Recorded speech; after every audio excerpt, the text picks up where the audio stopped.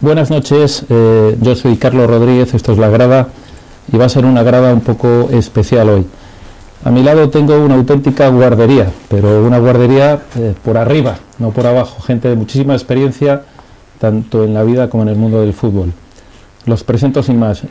Hablaremos fundamentalmente de fútbol, del fútbol actual en la primera parte, para luego dejarles dirigiendo ya directamente con el GM la segunda parte, en la cual hablarán un poquito del fútbol de ayer, ¿no? Don Eduardo Barredo, el gemelo, muy buenas noches. Buenas noches, Carlos. A mi izquierda, Esteban Rodríguez, que viene, ojo, como es futbolista, tanto del Vetusta, del Astur, de muchos equipos asturianos, no como padre. Muy buenas noches. Buenas noches. Señor Pintado, toda una institución en el fútbol base de Oviedo, en el Grisú de toda la vida, nos contará luego la historia. Muy buenas noches. Y bueno, Busby, ¿quién no conoce a Busby? Toda una institución también en el fútbol base, los Arcos no serían nada sin él. Muy buenas noches, Busby. Buenas noches. Lo dicho, hablamos primero del fútbol actual, de cómo ven la liga, cómo ven los equipos españoles, para luego pasar en una segunda parte al fútbol modesto, al fútbol de abajo. Geme, háblanos un poquitín, antes de nada, bueno, ¿cómo ves tú el fútbol actual? ¿Cómo ves la liga de primera división, esa liga tan bipolar que está ahora mismo, ¿no? Bueno, tú ya sabes, yo lo veo perfecto, pero ante el día de hoy me honra de estar aquí con estos cracks, porque estos son unos cracks. Pintado el señor Busby, y mi amigo Esteban, y eso fue lo máximo de que fue un fútbol tan grande, tan grande, tan grande. Y yo, que ando por ahí viéndome, admiro, porque veo unas ventajas. Estoy bien, con estos señores muy superiores a los de los equipos actuales, jóvenes que están empezando con directivos. La diferencia es abismal, de paisanos de casi 80, ojalá, algunos como Pintado un poco más, ¿vale? Señor Pintado, cuéntenos un poco la historia del Grisú. Cuéntenos un poquitín. Bueno, pues el Grisú, ¿cuántos años llevamos? Era el Nacional de Cerdeño, llevaba un hermano mío y Politín Iglesias, y en el año 59 ofrecieron hilo a Julio Suárez, que era maestro nacional, pero estuvo siempre en el Fénix de seguros, paisano muy alegre, muy tranquilo, muy todo el día estaba de juerga. Reunió una junta directiva allí en Cerdeño de paisanos mayores, casi todos. Hicieron un equipo que pusieron, por votación de él, pusieron Grisú. Y Grisú empezó en el 54 con Tertulia y en el 55 federado. Y luego yo ya empecé a ayudarlos al secretario técnico, que era Juanín el Gosiero, y empecé lleva a este chaval, lleva a este otro. Fichamos a uno que luego no llegó a jugar ninguna vez, pero que lo mandé a la Águila Negra también luego, y me dijo Luis que es buen tipo. Dijo, ya no te vale para ti. A luces. Era juvenil, tenía 14 o 15 años. Ya jugaba en regionales. Pero era una centella. Eso era una centella en el campo, ese chaval. Y fichamos a otro de Grada que llamaban Industria, al catalán, pariente mío, y después ya fueron fichando muchos de Coyoto, Tato, Lalo, y Sal, ya murieron todos, al no ser estos tres de Grada que digo, bueno, ya murieron mucha gente. Que sigue la trayectoria, que sigue. Entonces, después de tantos años. Y en el 59 ya me metí un poco más de lleno a ello, porque ya habían cambiado de presidente.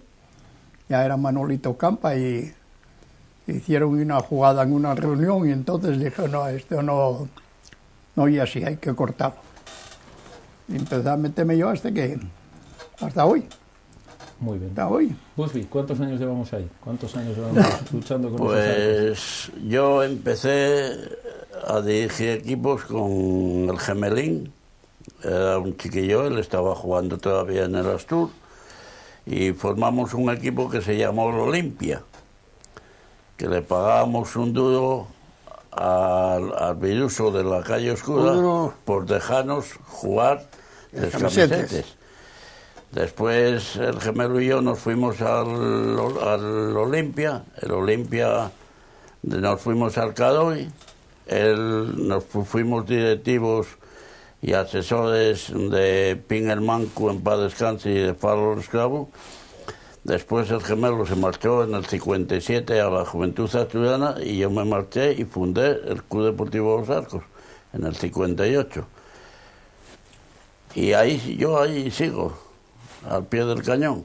Haciendo una gran labor, sí señor. Esteban, ¿qué recuerdos tiene usted del fútbol de aquella época? Muchísimos y muy buenos, hombre.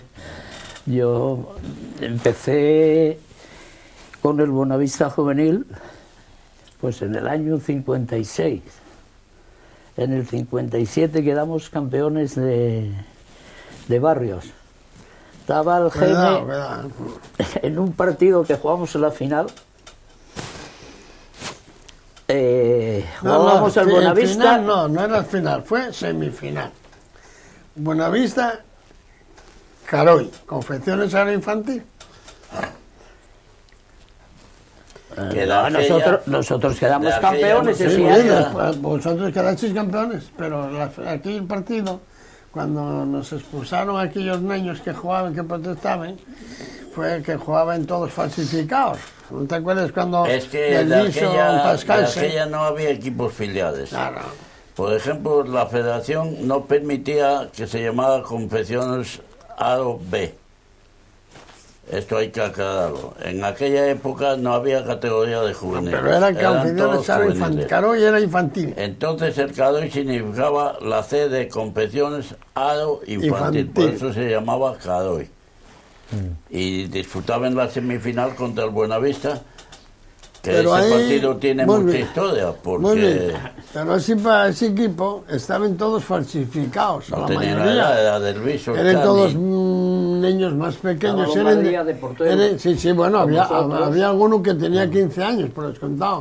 Pero jugaba el Chani, falsificado, con el nombre del hermano. En vez de llamarse Robustiano, llamábase Ramón, que murió en paz descanse. Y Paco del Viso en paz descanse jugó con el nombre de Manolo, y así casi Juan Luis Cabal Valero, pues con otro nombre, todos falsificados. No tenía ninguno 15 años, no tenían, casi todos tenían 14 años. Y vinieron a protestar y tal, y ahí se armó la bolera. Pues tuvimos un follón, punto. ¿No lo recordabas? Pues recordaba. Quedamos campeones de barrio. Después yo llegué a la edad ya de regional, ¿no? Fiché en un año por 3 equipos. Primero el Pumarín, el segundo el Confecciones Aro y al final por el Astur. ¿Y por qué jugué en 3? Porque de aquellas se jugaban, había 12 equipos. Claro, y terminó la liga del Pumarín. Como no nos clasificamos, quedamos los segundos. Vinieron del Confecciones Aro que se quería jugar con ellos. Pasó lo mismo. Faltaban 5 o 6 partidos. ¿Vale? Terminé con ellos. Pasé al Astur y jugué 10 partidos ya. Y después estuve la temporada posterior y de ahí al Vetusta. Del Vetusta a la Mili y ya prácticamente dejé el fútbol.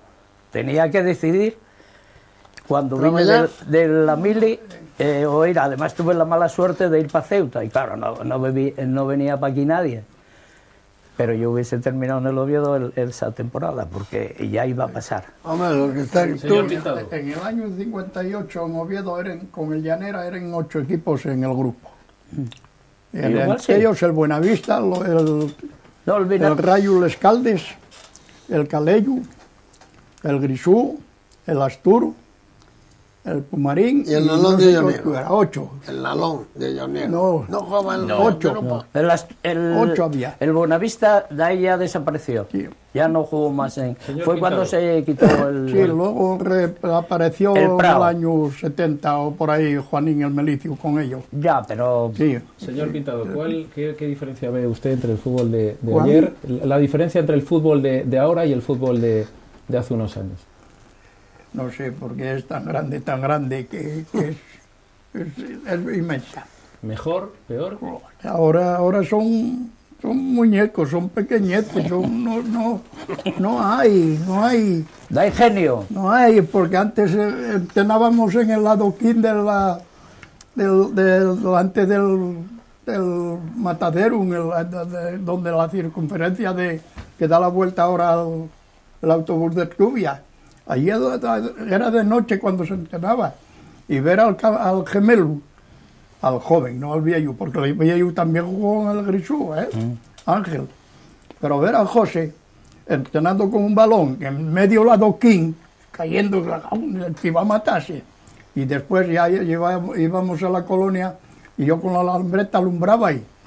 Cuando no pegaba en el balón, pegaba en el poste, pero él nunca veía el balón llegar a las 8 de la noche de invierno. Busby, ahora tiene lo todo. Busby, ¿diferencia del fútbol de ayer y el de hoy? La diferencia del fútbol de ayer a hoy es totalmente distinta. Antes había paisanos y había niños.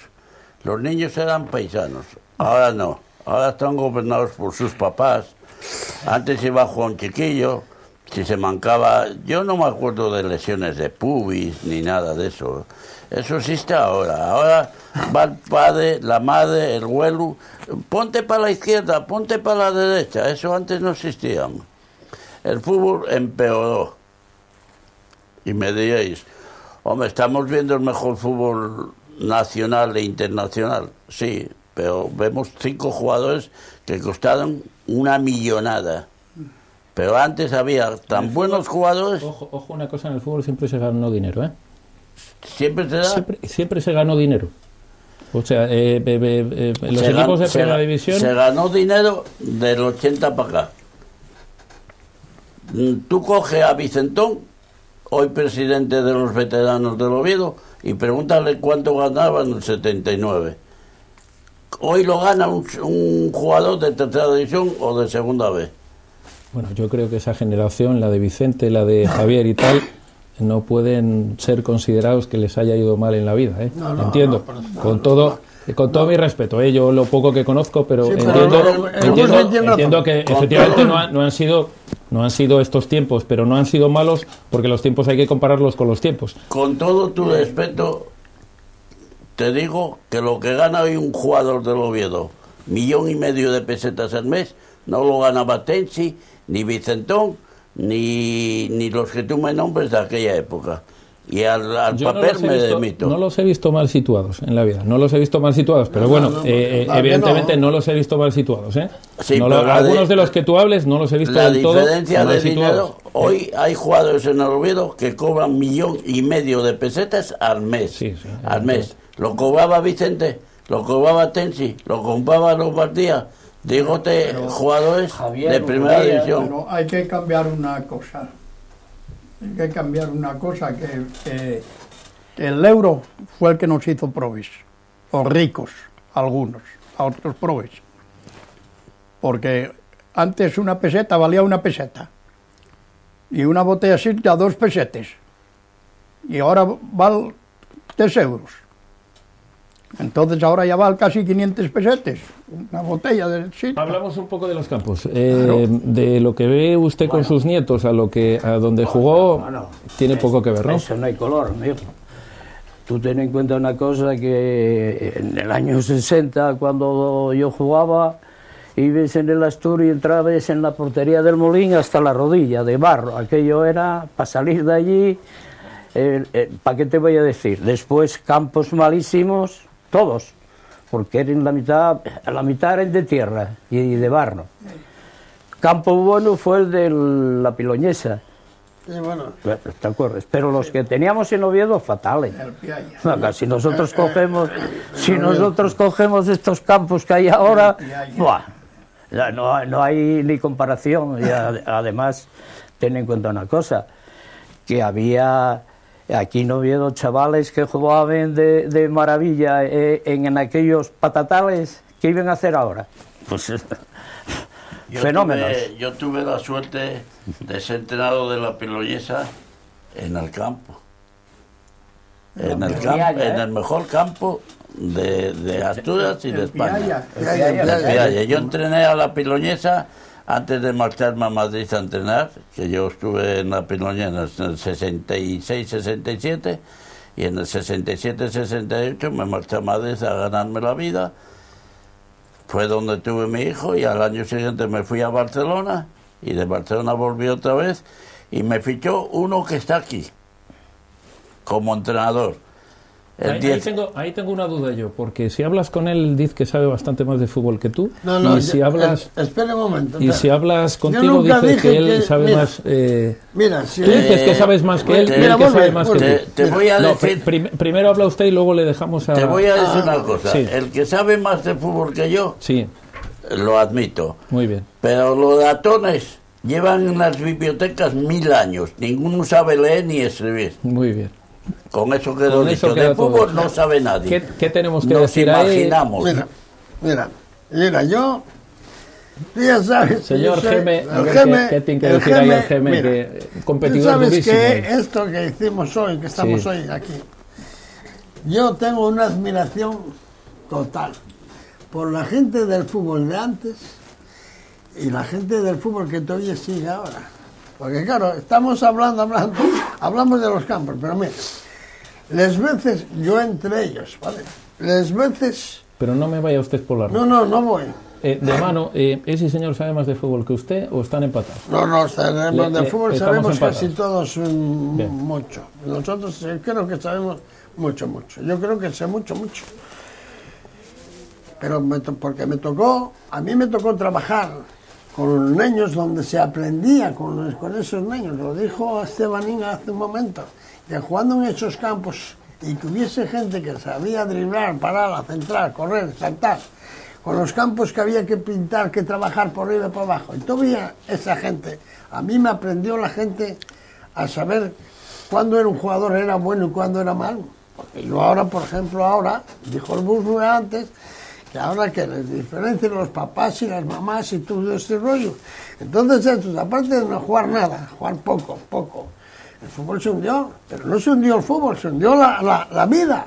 Pues tú llegas a los colegios y ves que se derrumben los colegios, que manden más los chiquillos que eso. Y antes era mentira, antes mandábamos nosotros.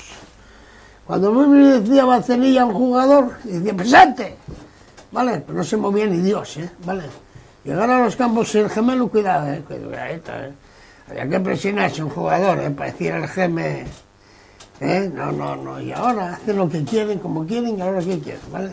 Y se los aguanten ya por la afición que tienen estos dos, por ejemplo. Señor Pintado, ¿cuánta gente seguimos teniendo en el club? ¿Cuántos jugadores controlan ustedes? Ahora mismo, sí. No, 20 o 25 tiene el Grechú. De segunda regional. La de segunda regional, ¿no? Sí, tenemos la suerte de tener un chavalín de entrenador que llevó gente, cambiólo todo, está muy bien. Miguel, sí. No, yo del año pasado acá, yo solo le dije que fueran paisanos. No hablé más con ellos. Díjomelo la FIA, que tenía uno que era de Coyoto, pero ¿cómo se apellida? Fulano, yo sé quién son. Vale, dile tú que sean paisanos. No yo os pido más, ni que ganen, ni que pierdan, pero que no se manquen, ni que se metan con el árbitro para nada. Muy bien. Lo demás, que jueguen. De los jugadores que hemos visto en esta trayectoria, es una pregunta para los cuatro. ¿Cuál fue el mejor que vimos? Esa va a ser la primera pregunta. Y la segunda, ¿cuál fue el jugador que visteis que os extrañó mucho que no hubiese llegado al fútbol profesional? O sea, de los futbolistas empieza Esteban. De los futbolistas que hemos visto, de los Messi, Cristianos, Maradona y compañía, que habéis visto toda la historia de muchos años, ¿cuál fue el que más os ha impresionado? Mira, para mí, uno de los mejores jugadores, además es argentino, que jugaba y que vino a España con 28 años ya, fue Sánchez Laje. Es el mejor. Para mí, una maravilla. Un jugador que llegó a España por la noche de un viernes, viajó todo el día desde Madrid a Oviedo Y el domingo a las 4 de la tarde jugó en Bonavista, sin compañeros y sin nada, sin haber tocado un balón con ellos. Hizo un partido de la hostia. Contra el Atlético de Madrid. Contra el Deportivo La Cruz. No, de Atlético de Madrid. Bueno, Sí, sí, Sánchez, y metió un gol, que ganó el Oviedo 1-0. Ese fue, para mí, uno de los mejores, claro, después de, no hablemos de Di Stéfano, tal. Hubo muchos. Y para mí de anteriores Herrerita. Para mí los más caros de que tuvo el Real Oviedo. No hablamos del Oviedo, Siempre hablamos lo dije. Hablamos del fútbol en general. Vamos a hablar de tres. Fue Sánchez Laje, Goyín y Berto. Los tres más caros que tuvo en la vida el Oviedo.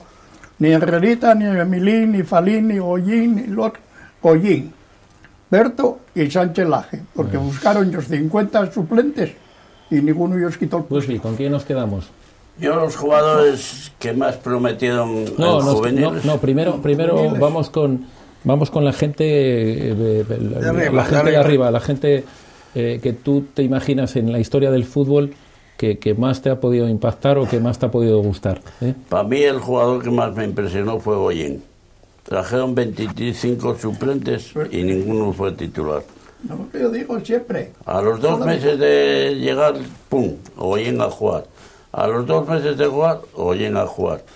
Yo, que tuve la suerte de coincidir en Barcelona con Gallard, que era cuando jugaba Antón Gallard, Langadeta y Emilín, me decía Lagar que Goyín era un monstruo, que era titular cuando quería. Y trajeron 20 para suplirle y ninguno fue. Geme, ¿con quién nos quedamos? Bueno, pues yo quédame con el que dice Esteban. Yo creo que Sánchez Laje fue el mejor jugador que vino. A mí con diferencia, Que vino. En el Oviedo ya por descontado. Si llega el Oviedo a venir con 3 años antes, mejor que Di Stéfano era. Porque cuando fue a Valencia, estuvo 4 años en Valencia, arrasó. El fútbol era impresionante. El fútbol. Eran jugadores excepcionales. Para mí maravilloso. Muy Pues bueno. bien, futbolista que hayas tenido muy cerca, que hayas dicho, este tenía que haber llegado y no llegó, ¿con quién te quedas? El Gemelo y yo tuvimos muchos futbolistas que llegaron, internacionales, que jugaron en primera división 1000 años. Paquito estuvo con nosotros siendo directivos nosotros del Confeccionado. Paquito fue internacional. No, pero no los que llegaron, sino alguno que tenía todas las facultades y que no llegó. Yo el mayor dolor que tengo en mi vida es que ni Chani ni Lechuga, que fueron 2 monstruos como juveniles, ninguno llegó a jugar en el Oviedo. Y Lechuga, lamentablemente, hoy no podemos saludarle y mandarle un saludo porque está en el cielo. Lo vistieron en La Coruña para jugar y un directivo le dijo, no puede jugar porque no tenía ficha. Fue el año que ascendió el Oviedo en Vallecas. Y Chani se tuvo que marchar a los bobbies del Español, siendo cubano entrenador, para jugar en primera división. Señor Pintado, ¿algún futbolista que jugó en el Grisú y que tenía que haber llegado un poco más arriba y que no...? No, el que más salió fue el Lerele. Los demás no, de tercera división no pasaron. Pasó alguno a segunda. Tuve algunos no estoy yo de acuerdo en militares y conocidos. Hay alguno que llegó y jugó en primera división del Grisú. Si usted no se acuerda, señor Pintado, se lo voy a decir yo. Usted tuvo exactamente Marciela, porque todavía. Pero ¿sabes cuánto? Perdóname.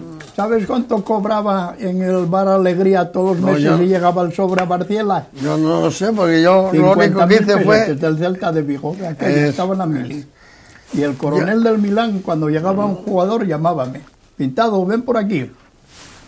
Y yo entrené al Grisú cuando eso. De aquel paisano estuve agradecido, todo igual que el de la fábrica de armas, toda la puñetera vida, no yo lo pagaré nunca, porque me llamaba y decía, ven por aquí que tengo un soldado, y mandaba al cabo guardia a buscar el soldado y subía para sentados. Vinieron 2 al mayor y decía, ¿qué hacen ustedes sentados? Levántense. Y el otro con la vara decía, no, están sentados porque yo los mando. Y entonces decía, a ver, ¿cuándo tienes? Yo, bueno, señor, martes y viernes. Decía, ¿cómo martes y viernes? Pero bueno, menos que el Oviedo. No, estos son igual que el Oviedo más. Y este tuvo a Barciela, tuvo a Hugo, tuvo a otro, había uno, ¿cómo se llamaba? A Braulio Barea de Sevilla. Ese también era muy bueno. Que se las caía, que empezó a cantar cuando empatamos en Teverga, o ganamos 5-0, ¿cómo fue? No me acuerdo mucho de los resultados. Empezó a cantar en Teverga y llegó a Oviedo cantando en el autobús. Eran unos jugadores que traía él, tenía enchufe en el Milán. Tuve los muy buenos. Y los trajo y yo, joder, este juega la hostia. Y después ese chaval tiene un bar en Vigo. Un rompiente. ¿Sabes otro que no llegó? Estamos hablando de aquí de Oviedo, fue Isaac Méndez, Tucho, que era de la época de Lechuga y tal. Pasó la Lechuga Isaac, Severino y Eduardo. Y Parajón, el que vivió en Coyoto. Hombre, pero Parajón jugó todo lo que quiso y algo más. Lo que pasa es que la cabeza no pero la pregunta que hizo Carlos, de esos que pudieron haber ido y no que llegaron, no llegaron, de los nuestros, porque no sé por qué Isaac era un delantero. Isaac tenía que haber jugado en el Oviedo, bueno, eso es impensable. Otro que hubiera salido mucho si hubiera tenido cabeza conmigo era Villegas. Porque Marigil estaba loco estaba con aquel chaval.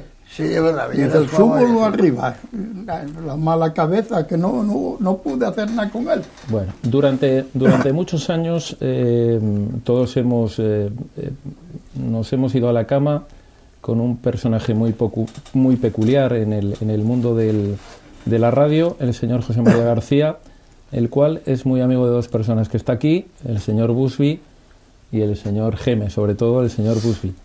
Cuéntenos algo del señor José María García, en lo que lo ayudó, en la relación que sigues teniendo con él, Busby. Pues yo, José, para mí es José, es más que un hermano. Cada mes o me llama o le llamo. Todavía el mes pasado, que ha cumplido 70 años, y se enfada cuando le llamo viejuco. Digo, tú eres de la quinta de Gabino. Gabino cumplió el día de los enamorados 70 y él el mes pasado 70. Digo, ya estáis como yo. José María García fue lo único y lo que decidió que el fútbol mejorara algo.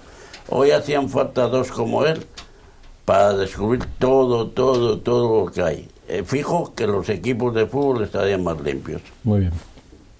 Usted se libró de una muy gorda gracias a José María García. Yo, gracias a la colaboración de Busby y de Miguelín, es decir, cuando un partido que estuvimos castigados a perpetuidad, gracias a José María García y a Ignacio Villa, don Ignacio Villa en Pescanse, el padre de Nacho Villa, que me salvaron de aquel castigo a mí. Pero yo lo que dice el Busby, si José María García hubiese seguido toda esta golfería que hay en el fútbol de ahora, de estos de arriba, vivienda, estos que se marchen ahora van a marcharse a coger el campo para jugar en España y van 40, y bueno, una vergüenza. Pues para el fútbol de abajo no hay imputo duro, no hay nada, y para arriba, a morirse. Hablamos de la selección española, esa que el Busby me dice y me come la cabeza todos los lunes que va a ser campeona.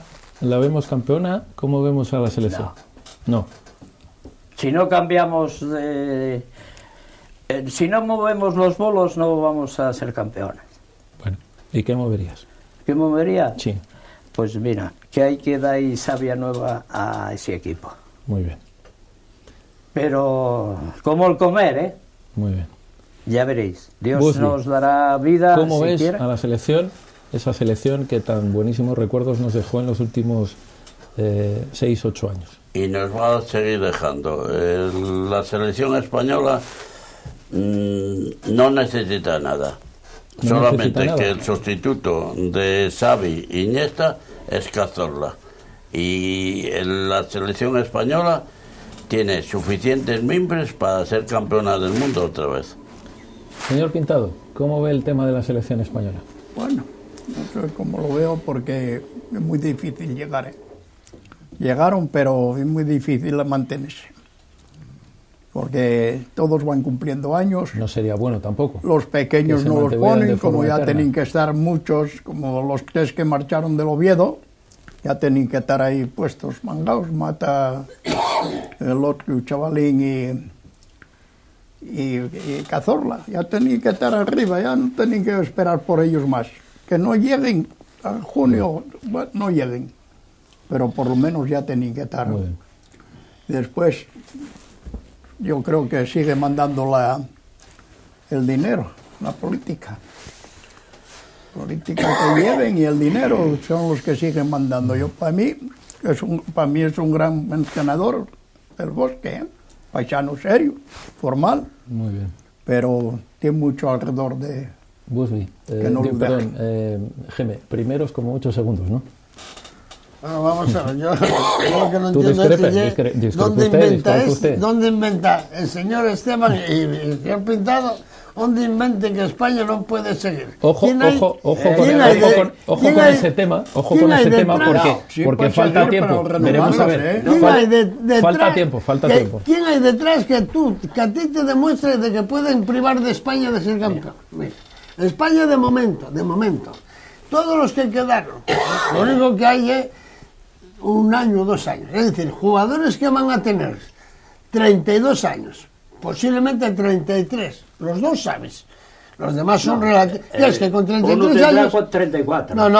Bueno, yo igual. Barcelona. Es igual.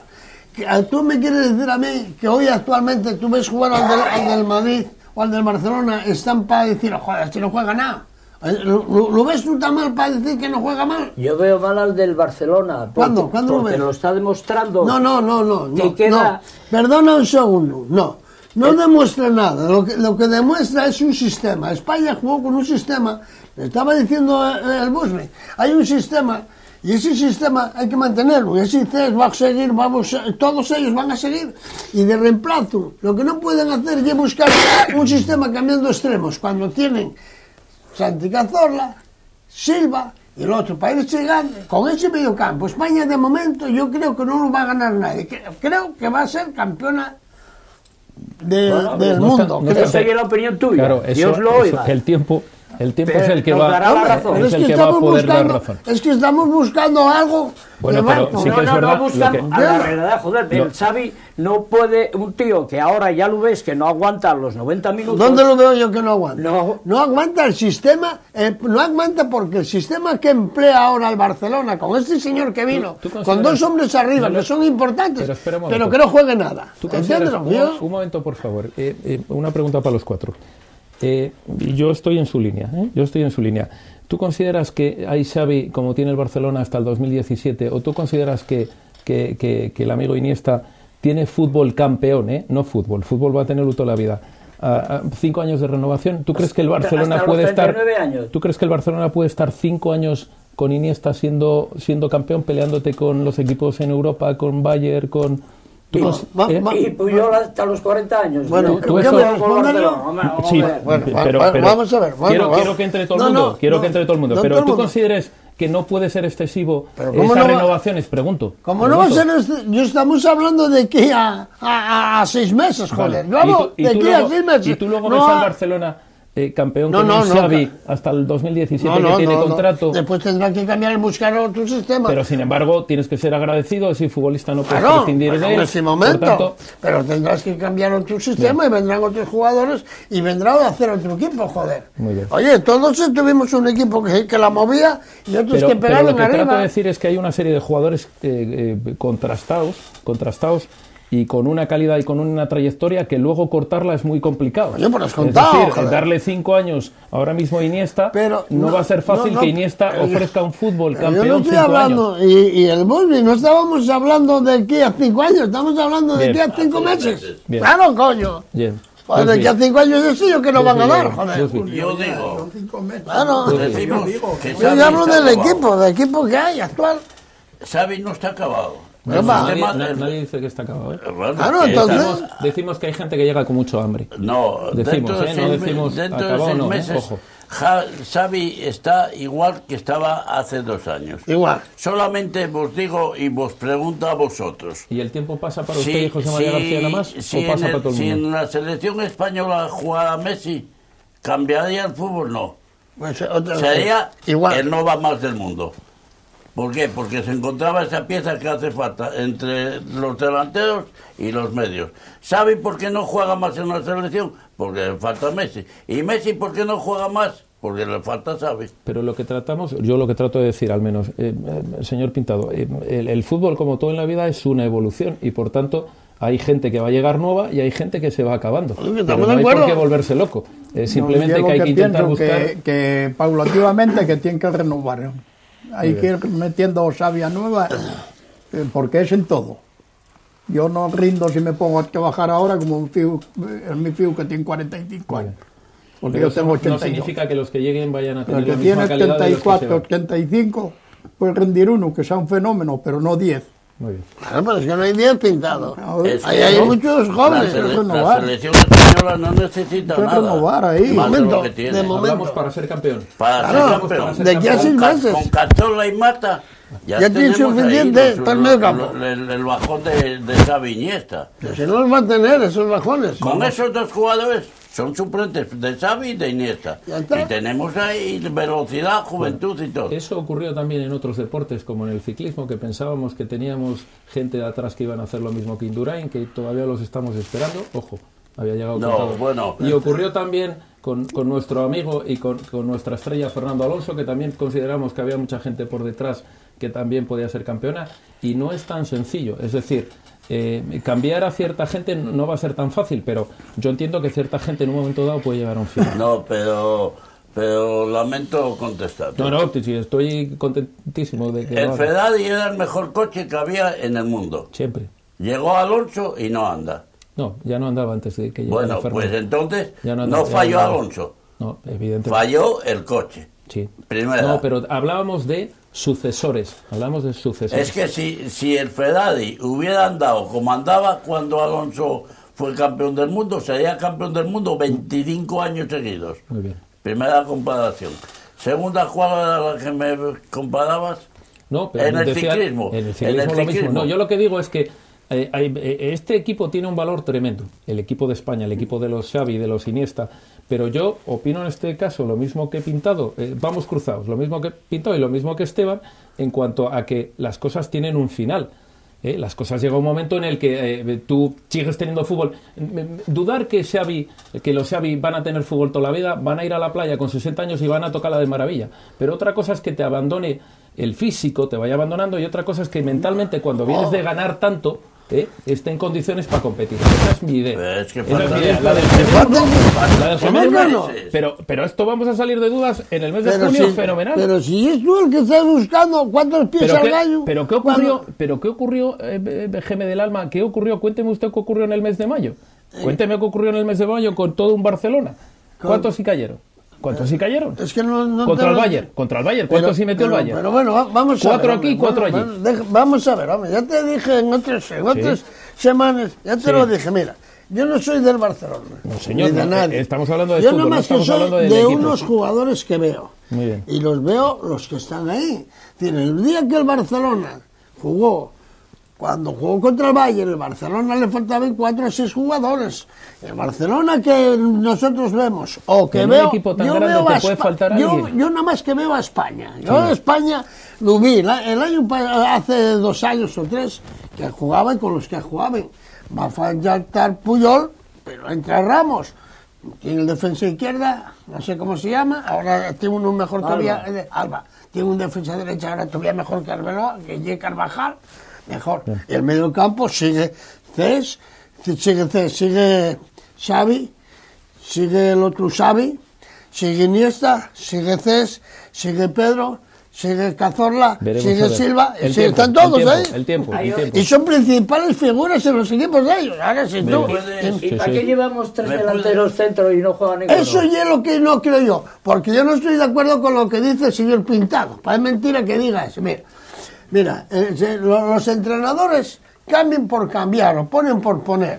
Mira, los entrenadores donde se ven abajo llegan tu equipo, y en el otro abajo. Y donde ven dices tú, coño, mira, esas preguntas cuando te responde el Busby. Coño, había uno que era Isaac, o aquel lechugan para descanse. Joder, es la verdad. Hostia, y es verdad, y abajo. Esos no lo ven, es que no lo ven. Estos que están ahí, el señor que nombró Pintado. Si vamos a coger la trayectoria, cuando estaba en el Madrid y fue para el Castellón, no los corrieron porque Dios no quiso, ni en el Córdoba, ni en el otro, ¿entiendes? Pasa que, oye, Juancho allí... ¿A Cazorla? No, a Del Bosque. Eso, y aquí el otro día dije yo, el señor este que vino al Barcelona lo está jodiendo porque vino con unas leyes, voy a cambiar, pero ¿usted qué cambia? Usted, en el momento que tú tienes en un equipo donde jueguen 2 o 3 arriba, si no progresen y no trabajen, y el Barcelona, por ejemplo, o España, tú sabes que es un equipo de tocada, toca. ¿Quién mueve el Madrid? Xabi Alonso, oye, mentira. ¿Llega o no oye? ¿O nada de pata? ¿Quién llega en el Barcelona? ¿No oye Xavi? ¿Y no oye Iniesta? ¿Sabe usted, ¿sabe usted la efectividad que ha tenido el otro día el señor Xabi Alonso? ¿Sabe usted la efectividad de pases que ha tenido el otro día Xabi Alonso? Pues todos. Pues un 91%. Es decir, que cada 10 balones, prácticamente los 10 iban al ¡Claro! Algo extraordinario. Usted no creía en él y mire usted, ¿cómo que no creía? Creía medias ahí. No es verdad. Yo siempre creí en Xavi. Lo que pasa es que como él, hay en el Barcelona uno que se llama Busquets.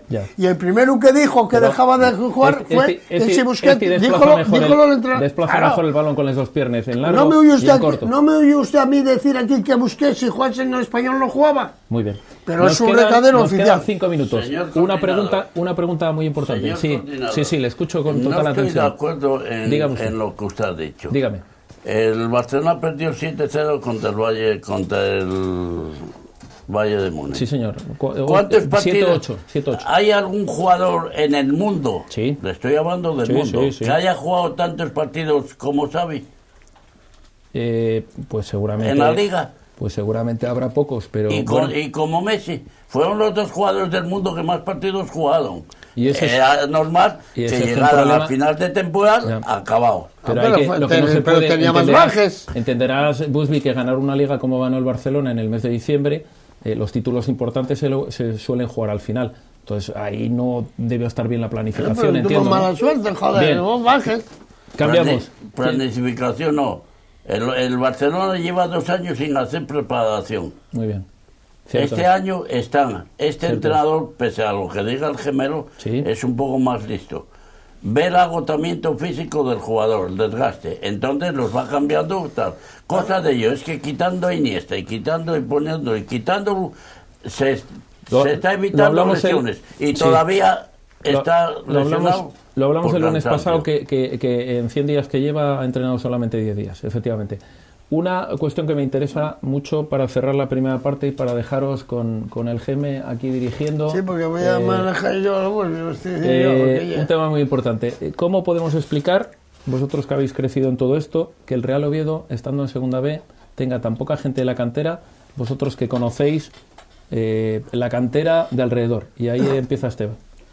Bueno, no la podemos tener porque lo que tenemos... aparte de que no vale, no hay gente que la sepa llevar a la cantera. Y cuando tenemos un jugador con 16, 17 años, bien el Gijón o bien el otro, ya a llevárnoslo. Y en toda la historia del Oviedo, nunca hubo menos jugadores jugando en el Oviedo como estos 2 años últimos. Es que hay 2 jugadores nada más, Cervero y el Álvaro ese, y creo que ¿no? Sí, señor. Los demás son todos fuera, fichando 14 jugadores todos los años. No puede ser. Un minutín. Años que el Oviedo abandonó la cantera. En la época mía salieron a primera división Juan Manuel, Poladura, el hermano de Marañón, aquel que vino, que bueno, ese subió por el artículo 23 y el tal. hermano Lechuga del Cueto Luchín, que fue para Gijón y salió también. Pero amigo, en el Oviedo tenía un equipazo y jugaba tenía por ahí 14 jugadores de Oviedo. Pero tenía gente mirando todos, al Caudal, al Langreo, a la Vilesa, a la Encidesa, al Lotcu. La Encidesa hizo ese de Retales. Y subió a segunda división como quiso. Cuéntame que estoy muy falla interesado la en dirección. Bien. Claro. ¿no? Hoy el Marino del Banco está en segunda división gracias a aquí dos. El Caudal está en segunda división gracias al Oviedo. Todos los jugadores que terminan contratos en el Oviedo, que son de fuera de la provincia, fichan por el Marino y fichan por el Caudal. El Oviedo, si hiciera como el Sporting, meter cantera y decir, vamos a meter chavales jóvenes de 19 a 22 años, al tercer año exploten todos. Todos estamos pendientes de quedar terceros o cuartos. ¿Y cuántos millones de pesetas, de euros, se gastan al año? Con la mitad menos, habría un equipo ya formado para estar como candidato al ascenso. Hace falta la cantera, hace falta jugadores de Asturias, no hace falta ya buscarlos para que hagan lo que están haciendo. Entiendo que los nuestros jugando. No son muy diferentes a los que vienen de otras comunidades, ¿no? Son diferentes, no. El que viene aquí viene a ganar dinero. Y cuando les hablan de que si no suben los van a liquidar, juegan peor. Todos vienen por la peseta, mientras que el asturiano, jugador de tercera división, hay un equipo que se mantiene en tercera división que es el Covadonga, con 4 chiquillos. Miras la formación de tercera división y hay 4 jugadores del Covadonga o 5. Todos jóvenes. Esos jugando en el Oviedo, con un entrenador, no hace falta ir a buscarlo fuera, porque no cobras tanto tú por venir desde Badajoz aquí, como yo que me llamo Quirós y soy de Oviedo, o Paco, o tal. Con jugadores de tercera división, el Oviedo en 3 años está en segunda. Tienes en la universidad, ahí lo tienes, con un presupuesto más pequeño, yo creo que no hay ninguno. Y está siempre metido luchando por jugar la liguilla y el tercero, el cuarto, el quinto. Y son chavalillos también. Bueno, ahora voy a hablar yo, mira. Estáis hablando de la cantera. Tú ya sabes que yo siempre hablo en contra de la cantera. La cantera, lo que hizo el Oviedo, eso el Oviedo antes no tenía opciones, tenía un equipo juvenil bueno, pero en aquella estaban los Arcos, estaba la Juventud, había las Tours, tenía buenos equipos. Y el Oviedo empezó a hacer sus rollitos, ahí empezó, la fase del Oviedo empezó, porque este hombre no tiene jugadores, porque cuando tienen uno, con 7, 8 años, viene el Oviedo y se los quita. Unos vividorillos que tiene ahí, una trampa que tiene el Oviedo, ¿vale? Eso se los quita y jueguen todos juntos. Mira los niños, mira qué bien jueguen, dicen los padres y las mamás. Ahí empezó Eugenio a hacer la trampa esa. Yo estuve, ya sabes que yo diga a él, y lo voy a decir, y lo digo diciendo. Mira, mientras los jugadores de hacer jugadores no pertenezcan a equipos, ¿vale?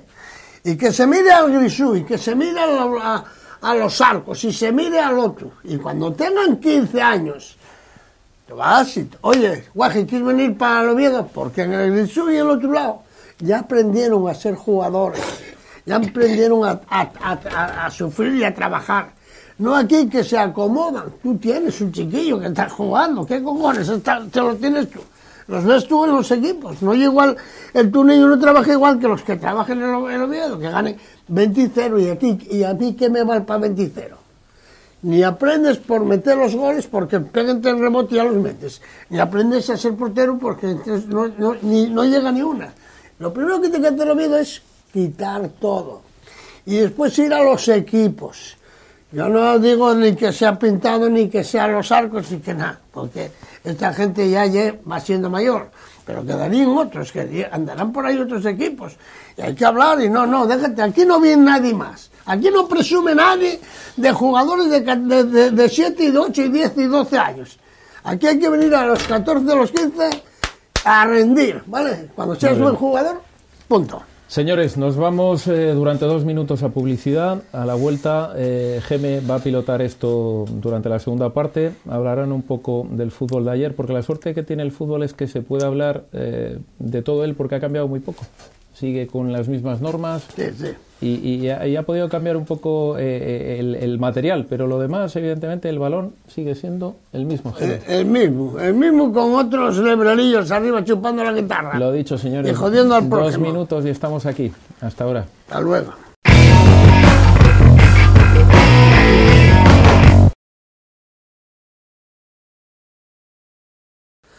Bueno, seguimos la tertulia, vamos a seguir. Estábamos hablando de la cantera, de los trabajos de las canteras, si la cantera del Oviedo produce beneficios yo mi opinión es que no, pero bueno, a ver, vos habla tú de... Empezamos ahí. Yo estoy diciendo que el Oviedo hace las cosas mal, pero no comprendo cómo se pueden tener en la categoría de alevines y escuelas ofreciendo sueldos que no podemos pagar los demás para tener entrenadores. Yo tengo un coordinador que voy a silenciar su nombre para que no me lo lleven, que me llevan 225 chiquillos en la actualidad. Me lleva 7 equipos y 3 colegios. Lo que cobra no lo puedo decir porque me llamarían tacaño como presidente, pero cobra menos que lo que gasta un pájaro en comida, que no gasta nada. Entonces no cobra nada. Pues no cubre la gasolina. Y me lleva 225 futbolistas. Lleva 3 colegios y 7 equipos federados. Y cada año tengo los equipos picando en la puerta para llevarme jugadores. Con eso digo bastante. Ya, pero vamos a ver. Tú llegas y tienes unos niños y no te dejen de disfrutar en una temporada y seguir con el ritmo que tú llegas, y rápidamente lleguen los del Oviedo para quitar. El Oviedo, el Sporting, el otro, ¿no? Sin ninguna posibilidad. Ninguna, porque cuando llegan a los padres y dicen lo queremos para el Oviedo, se mean y ya llevan el chiquillo en cuello para que lo fiche. Claro. Entonces la dificultad es que para estar siempre bien y para tener tal, lo mejor es pasar de todo, porque el potente puede más que el débil. Y en este caso nosotros somos la debilidad del fútbol y estamos bajo el mandato de los técnicos. De una mala organización.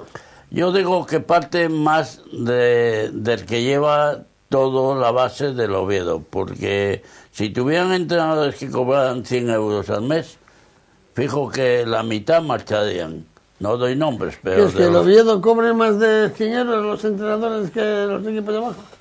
Hay entrenadores en los equipos de abajo que cobran más que gasta un equipo alevín al año. Bueno, vamos a ver, Pintado, ¿tú qué opinión tienes sobre bueno, tú como no tienes no tuviste esa cantera, pero tuviste jugadores y tuviste eso y tuviste gente que estaba relacionada antes con los entrenadores, con los presidentes, con uno, con otro.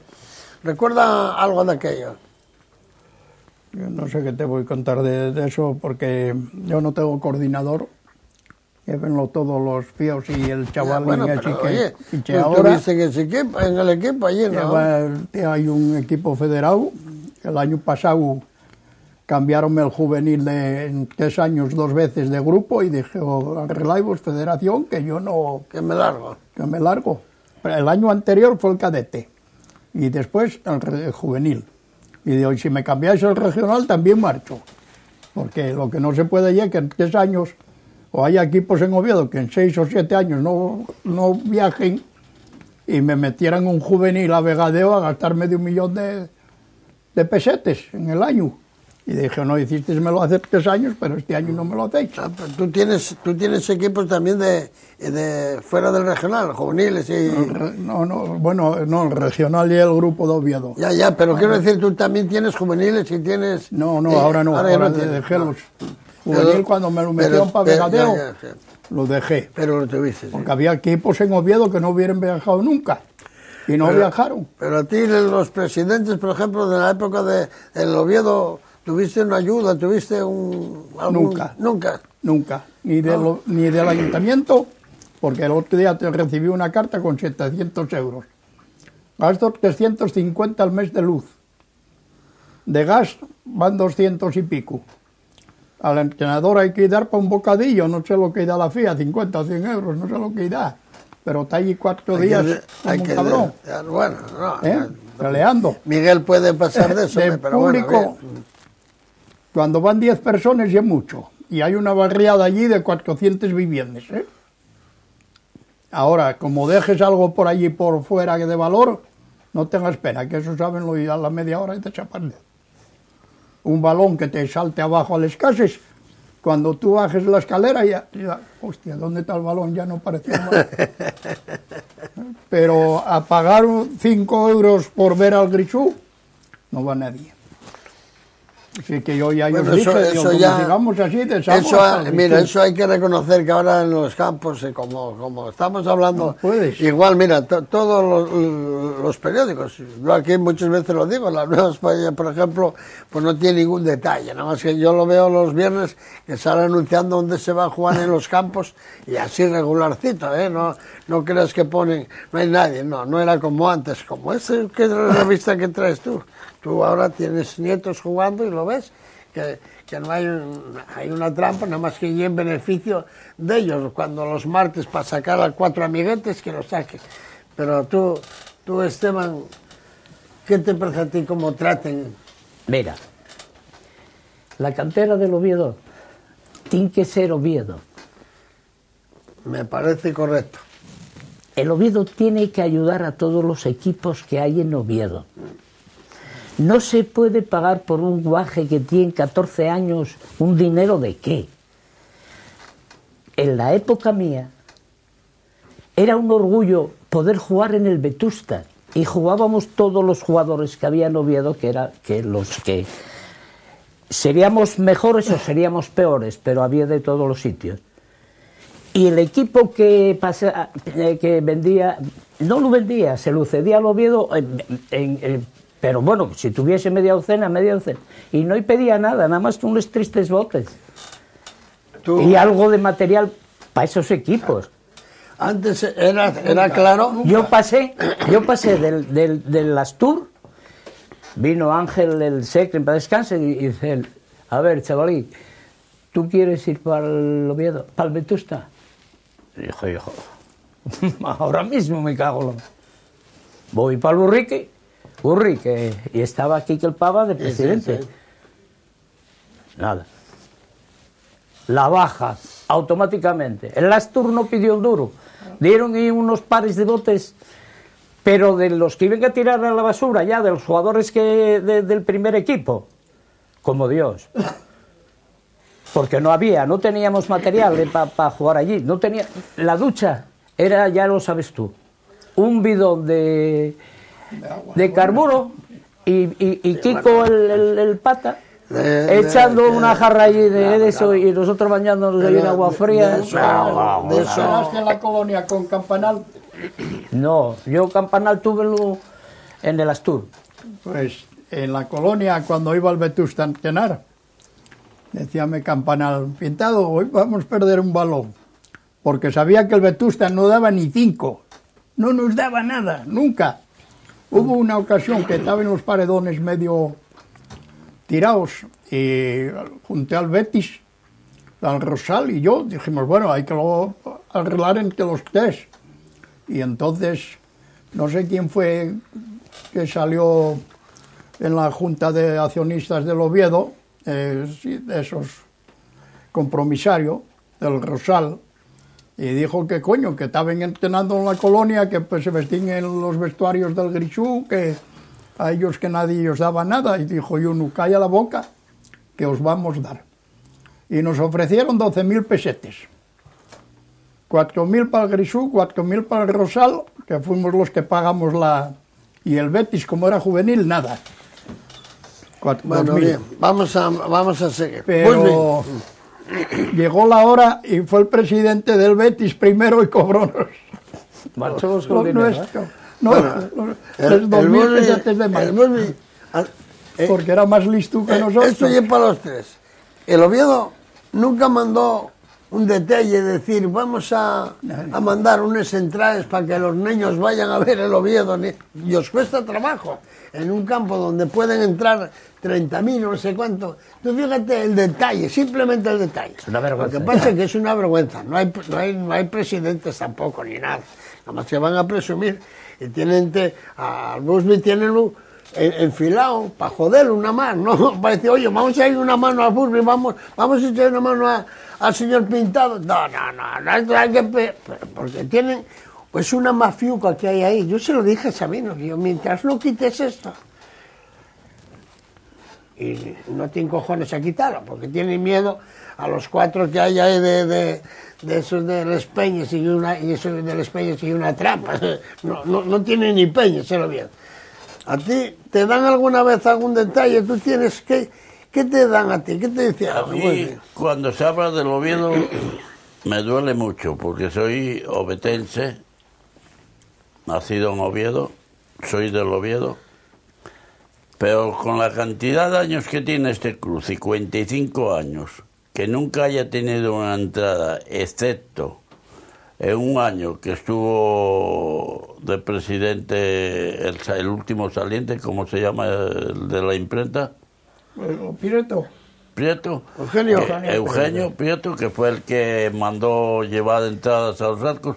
Nunca percibimos del Oviedo una entrada falsa, ni legal. Digo una, que me dijeran que no pude entrar nada. Y este equipo tiene 55 años de vida. O sea que... ¿Qué quieres que te diga del Oviedo? Bien, a ver, Esteban. Mira, el Oviedo, lo de las entradas de los críos, primero tienen que acondicionar una tribuna para que entren, y una puerta para que entren todos allí, 2.000, 3.000, 4.000, los que quieran. Bueno, ¿cómo van a ir los críos si tienen que sacar una entrada y ellos cobren 6 euros? No pueden, porque esos críos de 14 años, de 12 y todo eso, con ese dinero, pues van al McDonald's a merendar al otro sitio y al otro sitio. ¿Y de qué manera van a ser forofos esos? Pero yo no van al fútbol, yo joder. No estoy diciendo eso. Yo estoy diciendo, un momento, mira, yo recuerdo, y el Busby, cuando íbamos a la escuela, ¿tú recuerdas?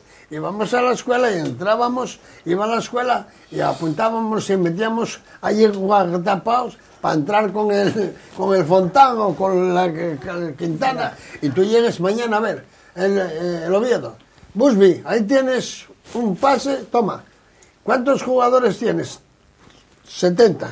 Llévalos y todos por la puerta tal, a entrar. Señor Pintado, usted, tantos. Punto. No hay por qué. Eso es lo que te digo yo. Sañudo lo hizo. Bueno, pues Sañudo lo hizo y bueno, dio pues pases. Yo tengo un carnet de Sañudo. Que Enrique, con claro. unas franjas así, un carnet en medio. Bueno, pues eso es una de las cosas pero, que ahora mira, sería para que todo el mundo fuese del Oviedo. Pero es que son anti del Oviedo, porque ellos están quitando los jugadores en beneficio de 4 que lo están mangoneando ahí. Y Sabino, que ni más, hay que decirlo, no lo digo yo digo a la cara, ya sabes que me cuesta muy poco decir, oye, Sabino, que mira, hay que valorar. ¿Cuántas veces hablaron contigo? Pues sí. Oye, ¿cómo oye esto del fútbol? No, pues yo con Sabino... No, de los demás. Yo con Sabino estuve el domingo pasado. Claro. El domingo pasado jugaba el Vegadiense en el campo de la Pisada contra el Celti del Puerto. Y estuvo Sabino como presidente del Vegadiense.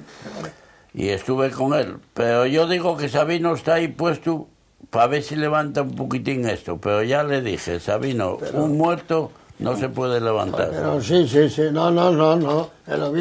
El Oviedo entre todo el mundo lo puede levantar. ¿Cómo no se puede levantarse? Pero hay que tener ideas y no tener contrarios. A ti tiene más favor en el momento que tú que tienes niños de 8 años y no te puede llegar el Oviedo llevar y llevártelo. Así por el bueno, no, déjalo, joder, y cuando tengan 15 años, vete busca. Pero ¿qué hay que hacer? Tener buenos técnicos. A lo mejor el niño que tú tienes de coordinador era el que sería ideal para el Real Oviedo. No venir y el amiguete de turno, que tengo un montón de amiguetes enchufaducos, que no saben un pijo ninguno del puto fútbol, ni uno, que los conozco yo. Pero si Gemelo, tú el fútbol juvenil infantil de Alevín lo desconoces. No. Sí. Dame que yo voy yo. Pero ¿qué más da que vayas? El jugador que llega infantil al Oviedo o al Levante es enchufado por un miembro de una peña. Yo, como no pertenezco a ninguna peña, los míos, llévalos el Sporting, el Caudal. Pero mira, yo voy a infantiles.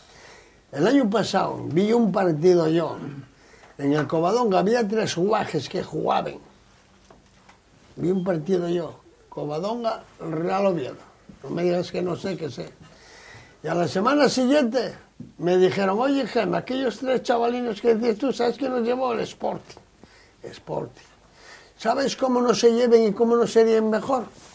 No haciendo esos equipos que quieren hacer.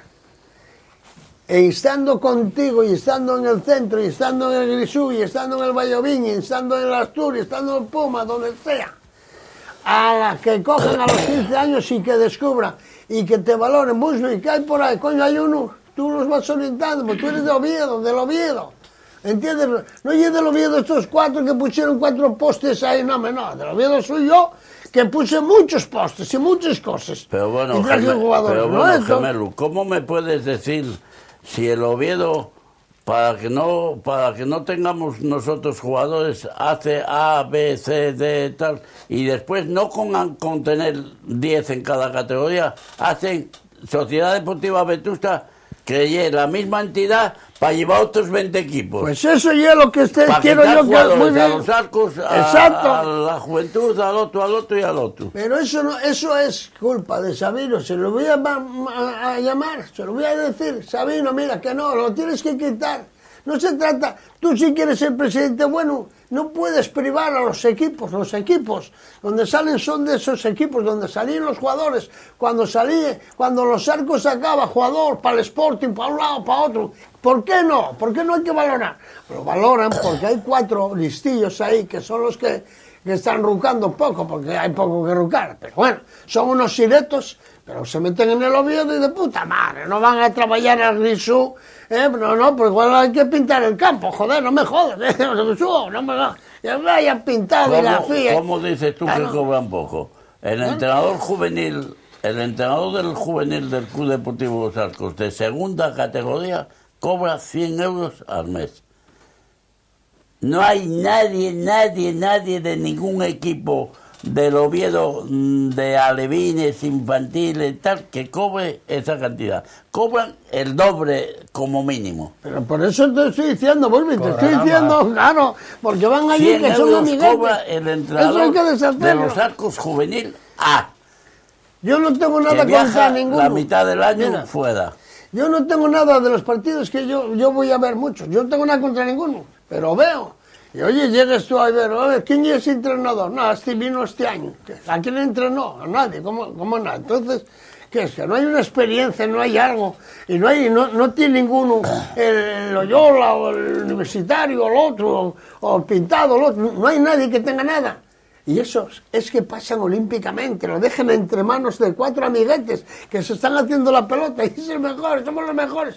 Bueno, ya recuerdo yo, esto ya, hace muchos años, cuando estaba Casas, pues ya es que Casas era amigo mío, y un día hacían una quiniela, oíste pintado, hacían una quiniela a ver cuál era el equipo que fallaba, que era cuando ya empezaron a hacer bastantes equipos, a ver cómo quedaban, ganar, oye, y es que hay uno en la radio que lo dice ahí y que está en el Oviedo ahí, enchufaduco. Pero ¿cómo oye una quiniela a favor y los equipos de casa ganaron?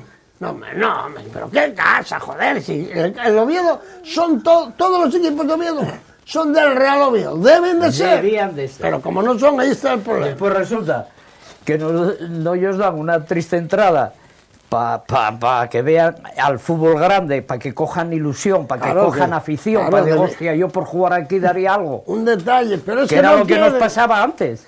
Pero es que yo trabajé toda la vida para el Oviedo y para el Vetusta. Primero en la colonia con Campanal y después en el campo con Tenchi. Y en una ocasión vino el presidente del River Plate, que no sabía nadie en Oviedo de él, ni la familia, no lo sabía. Y presentóse en Oviedo. Y había unos mundiales en Oviedo y Gijón. Y fui a la secretaría al Oviedo. Oye, entonces quería que sentáis con dinero en la mano, que sentáis para este y la señora, a una amistad que tengo. No dije quién. Dijeron, vete y ponte en taquilla y si te toquen bien y si no, quedas sin ellos. Y tuve que ir a taquilla. Y antes, ¿acordáis? Si hubiese tenido un jugador bueno, nunca llevaron vienen a quitártelo. ni un duro, ni un par de pantalones. Me llevaron. No, un detalle no hay, Ahora, cuando Manasé... Hay nomás que envidia para joder a los equipos de abajo. Cuando Manasé, voy a nombrarlo, porque no tengo nada en contra de él, ni él en contra mía. Se hizo cargo del Oviedo juvenil. De viernes tenía 9 jugadores. Y llegó allí al campo, pintado. Estaba yo limpiando el prado.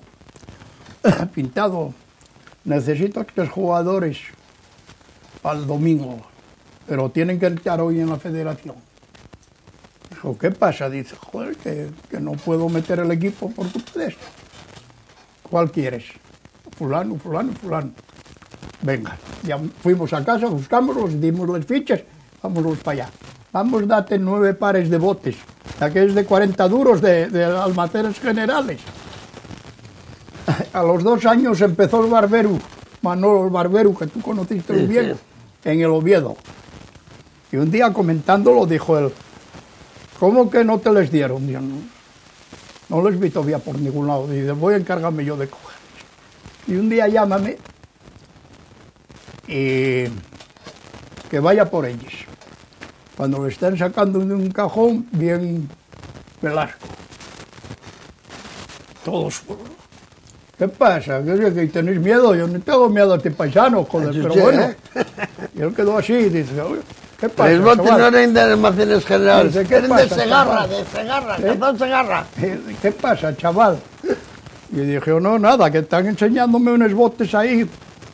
Y cogióles. Empezó a doblarles, dice, estos son botes de fútbol, estos son zapatillas de primera comunión. Pues según estaba así, cogieron, metieronlos en la caja y volvieron a guardarlos. Dije, no les guardar, que son mías, joder. Pues tuve que ir 3 veces por 9 pares de botes. Bueno, vamos a... Tú ya sabes, ya fuiste un rato con aquel partido de los barrios, cuando había el empate que se jodía un equipo, o del penalti. ¿Tú acuerdas qué equipos eran? El San Fernando y los Arcos. San Fernando, cuando el penalti del Pero bueno, bien, aquello fue maravilloso. Hay que reconocer, la verdad es que había muchos trampos. Mira, había muchos trampos, pero eran nobles. Yo me acuerdo cuando la Juventud Asturiana quedó eliminada en Coyoto y no había árbitro.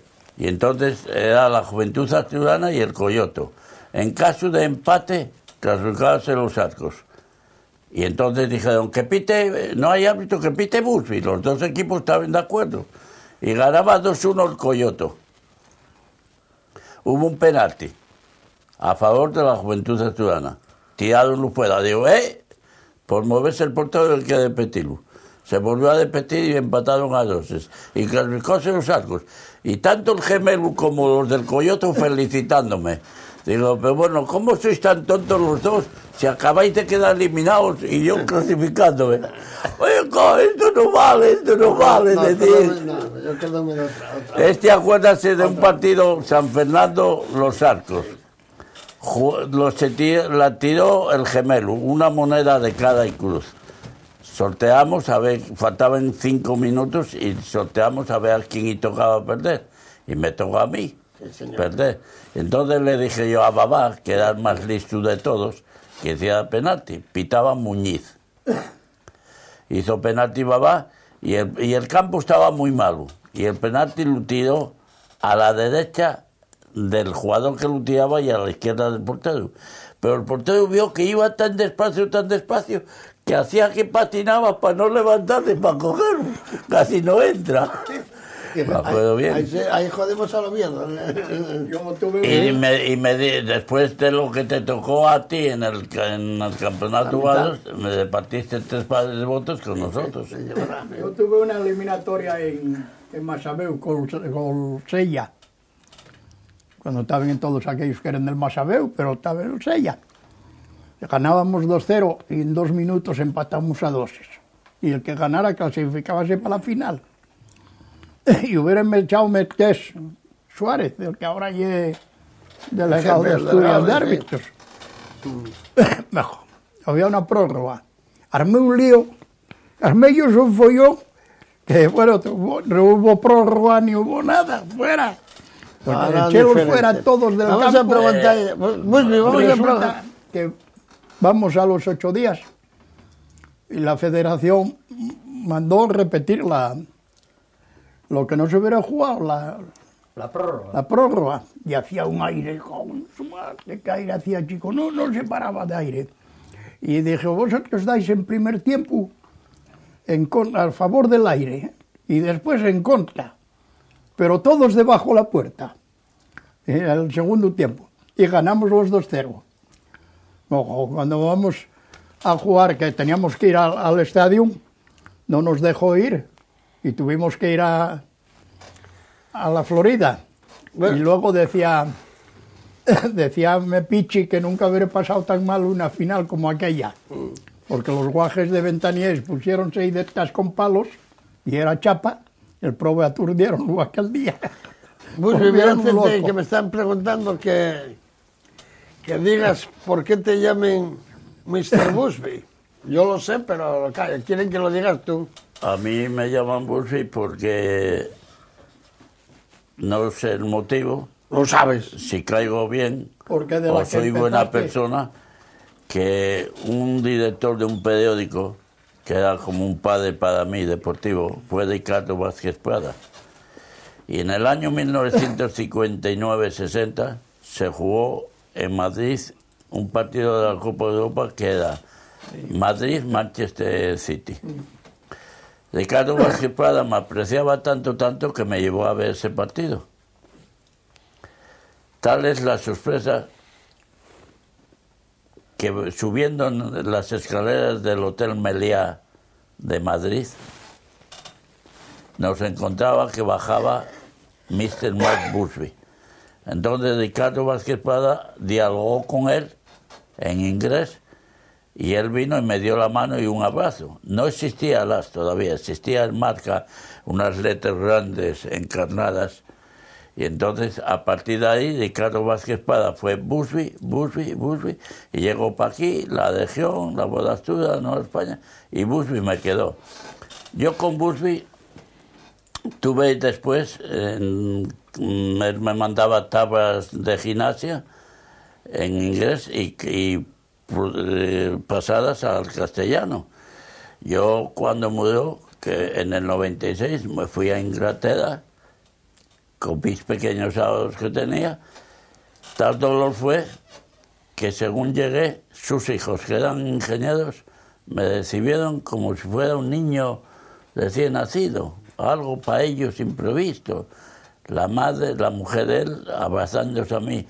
Más es que yo fui con muy poco dinero, lo justo que tenía para el avión, y cuando vine con mucho dinero. Vine con mucho dinero. Bueno. Me abrazaron, me besaron. Sigo teniendo amistad con ellos. Todos los años los felicito el mes de diciembre y estoy muy agradecidos a ellos. Todos los años. Me dieron mucho dinero. No voy a decir cuánto, pero me dieron mucho dinero. La mujer y sus hijos. Vale. Bien, cuéntanos tú algo de aquel Vetusta, bueno, que hay ahí buenísimo, que Vetusta cuando jugáis vosotros. El Vetusta de Poladura. No, bueno, aquel... ¿Qué tiene que ver con este fútbol de ahora, sí? No, ya te digo, un hándicap que teníamos en los campos. Sobre todo para chavales jóvenes. En los campos jugaban todos, ¿eh? Sí, pero eran, tú sabes que es mucho más fácil destruir que crear, porque yo ¿no? estoy viendo aquí a Marino, Monchu, Esteban, Amor, Chema, Pedrín, esos driblaban encima de una... Sí, hombre, pero teníamos Oye, eso... Algunos túvelos yo, otros túvelos el Busby. Sí. ¿Y cómo era con aquella jugando? ¿Y tú? Mira, los entrenamientos, voy a empezarte por los entrenamientos. Tenéis que ir a entrenar a las 8 de la noche, por invierno, pues a los alrededores del estadio. La mitad de las veces entrabais allí el agua fría. Porque claro, ¿qué pasaba? Que el carbón que había... El agua fría no había casi ningún campo. El agua caliente. Sí, hombre, pero estábamos en los vestuarios del Oviedo. Ah, los vestuarios ya, pero yo hablo de... Y se gastaba mucho carbón, pero no en la estufa para nosotros. Ese equipo vino entrenando también en el Cristo. En el Cristo no había aquellos calderos allí y había... Caramba, y otras veces íbamos a entrenar al San Gregorio. Bueno, pero mejor siempre a las 8. O peor que el actual Oviedo, el Vetusta. Mucho mejor. La diferencia abismal. No tenéis esa edad. Bueno, otra cosa. Los de ahora no tienen chispa, joder, no tienen... yo veo este equipo del Oviedo como lo vi fuera de casa en Logroño, y que me diga el entrenador el otro día que tenemos que jugar como jugamos en Logroño. Pues, ¿a qué jugaste? Bien. A nada. ¿Tú qué dices del Oviedo actual? Vuelve. El Oviedo actual, cada día que pase, peor. Venga, bueno, señor Pintado, si el Oviedo actual no queda entre los 4 primeros, hay una catástrofe. Bueno, yo y dije si queda que, el tercero o el cuarto, otra catástrofe, porque hay que hacer otra plantilla nueva. Pero yo quería mandar desde este programa, este magnífico programa, contar una anécdota de un árbitro. Sí, vamos a hablar un poco de ellos, pero cuéntala. Este árbitro es Suárez, el actual delegado del Colegio de Árbitros de Asturias. Delegado de la Federación Española de Fútbol, de la Sub-21 y 19. Este pitó un partido Atlético Lugones Los Arcos en el año 1980 en el campo La Piciada. Era la jubilación, bueno, abandonaba el arbitraje él. Y pitó un partido. Y al terminar el partido, en el bar de Matar a la Prima, encima de los vestuarios había un bar. Y le dije yo al terminar, ¿cómo nos expulsaste al Mudu por llamarte hijo de puta? Dijo, no, el Mudu no me llamó. Dije, yo te juego una Coca-Cola y un pincho para todos los jugadores que hay abajo. Lo llamamos, subieron 9 que quedaban, y le dije yo a Julián, el mudo que yo tenía, ¿qué llamaste al árbitro? No. Y dijo el árbitro, no, ahora ya pasó. A ver, dilo, hijo puta. Dijo, sí, señor, fue el tío que me lo llamó. Y el hermano del delegado del ayuntamiento, ese que estaba medio baldao, ¿cómo se llama? Carlos. El yerno el Mantecu. El mudo y el mudo que yo tuve. Un mudo que tuviste. Un mudo que tuve yo, que me llamaron el director del colegio del Cristo de esos otros mudos. Bueno. Me llaman y hombre, dije... Oye, a José Manuel tuve el mismo de jugador. Yo no sé qué contigo, me parece jugador. Y me llama el director del colegio de esos otros mudos, que se presente el Club Deportivo de los Arcos, tal, llamada al presidente y al vicepresidente, que los voy a poner yo guapos. Bueno, y nos llaman para allá. Dejamos esto ya, muy bien. Vamos a quedar porque hablaba. A la opinión de los árbitros actuales. ¿Qué opinamos de los árbitros actuales? ¿Cómo va? Al hermano negro de Soto Rivera, el hermano de José el Negro, era sordomudo. No, pero estamos hablando... Y echó una colonia a un tal Muñoz. Estamos hablando ahora de los árbitros. Y la opinión de arriba y de abajo. Ese Muñoz fue antes era profesor o no sé qué en Meres. Y el jugador que la tiraba afuera tenía que la volver a meter dentro, porque tenía 3 carreras. Era psicólogo, profesor y árbitro. Digo, pero bueno, si hace un córner, un foul, ¿cómo la va a tirar el padre otra vez? Pues nada, como tenía 3 carreras, tenía que Tenían No, que pero estamos meter hablando aquel, y en Llanera nos lo hizo del igual. arbitraje actual. Habla tú. El arbitraje A ver, actual, hay mucha juventud y yo creo que el método que lleva ahora el curso nacional de árbitros está muy bien. El que tenga 25 años ya no puede pitar primera regional. Y lo veo muy bien que se estén empezando a que el arbitraje sea joven, porque siendo joven podrás prosperar. Pero ver a un tío de 29 años pitar un infantil, cuando hay un chiquillo de 17 o 18 o 15 años que está pitando. Yo estar en mesa de árbitros que vienen ahora me está gustando bastante. Vale, bien. Eso Tú, no- a ver, ¿tú qué opinas tú? Mira, yo creo que a los críos, y es lo que estaba comentando Gus, de sí. primero y de todo. Yo te hablo de los que veo, que ya ves que son de los críos. Hay partidos que una persona sola, un chavalillo de esos, se equivoca, no, es que no lo ve y está solo. Y la gente se mete con ellos y empiezan a insultar, a acordarse de la madre, del padre, y todo eso, y a eso no hay derecho. Lo de la gente ya no tiene historia. Bueno, yo no estoy tan de acuerdo contigo, no, porque claro, tú llegues un árbitro a primera y hay en primera árbitros, estoy de acuerdo en la evolución de abajo, pero cuando lleguen a primera, el de primera se mantiene allí 12, 14 años y jodieron el puesto para los demás. Ah, no, se acomoda. Igual que no deben de pitar abajo, tampoco deben de estar arriba, tiene que ser igual que suben, porque abajo hay muchos buenísimos, que yo veo los partidos de abajo y veo árbitros espléndidos, juegan en regionales, un lado, otro, pero no tienen nada, ¿vale? Yo no estoy de acuerdo. Yo, el poner tope a los árbitros de primera, lo veo tal.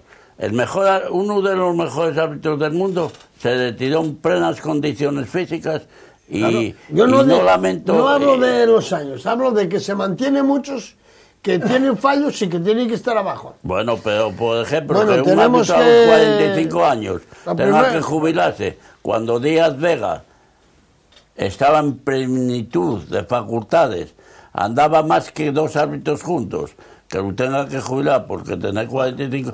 Esos que tú dices son los que hay que echar, Sí, a mí- porque no valen. Oye, y a Mejuto, porque cumplía el mismo año... Otro árbitro. No lo dejaron ir al Mundial. Bueno. Pues yo lo que, para esos equipos, para los pequeños, eran los que metía. Porque son los que pueden aprender. Arriba, a los que vayan pequeños, abajo a pitar, a los no se críos. mantengan y se hagan millonarios.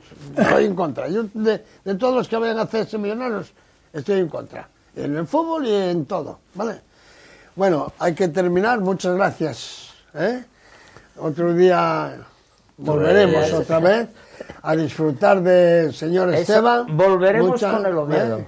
Bueno. Volveremos A ver si con bien- Oviedo a segunda. En segunda. De Tendría que momento. ser. Yo lo único Pedimos que te desde aquí puedo a Sabino decir- que Lo empiece a mandar entradas, Lo único que invitaciones te para los puedo equipos. decir es que tardé en venir. Llevas años intentando traerme aquí. Marcho encantado de haber estado Muy bien, con muy estos bien, dos muy bien. amigos Muy y bien. con los dos presentadores. Muy bien, muy bien. Y Se agradece. decirte Muy que bien. a partir de ahora me tienes a tu Muy disposición. bien, muchas cuando gracias. quieras. Señor Pintado, Quería- muchas gracias. Quería despedirme. Sí. Perdón, quería Puedes, despedirme muy con bien. lo que empecé, Sí, porque aparte fui minero. vale, muy bien.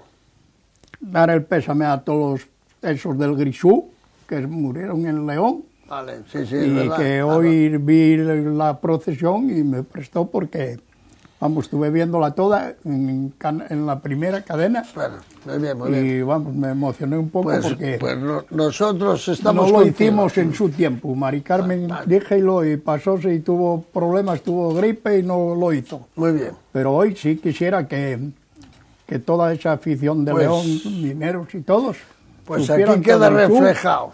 que el Pintado. Grisú, que no es agresivo. Vale, muy Grisú. bien, muy bien.